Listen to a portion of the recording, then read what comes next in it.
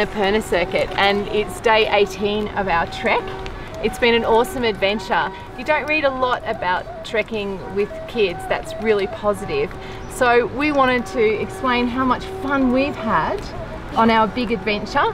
Yes. It's monsoon season, which just means that there's lots more puddles to splash in. Yeah. And fewer crowds has meant that we've been able to move at our own pace and always find a warm bed and a hot meal.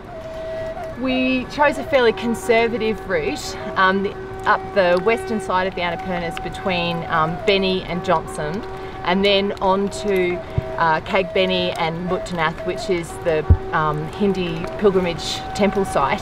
Kagbeni's right on the edge of Upper Mustang, and it's a really fascinating landscape.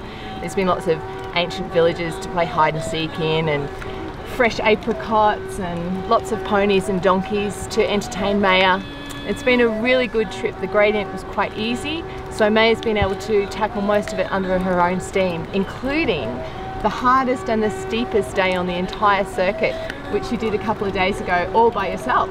Yeah. Yep. So we came up to Gorapani and climbed Poon Hill yesterday and got our first big panorama of the Annapurnas, and the monsoon clouds just cleared long enough for us to see a whole range of mountains.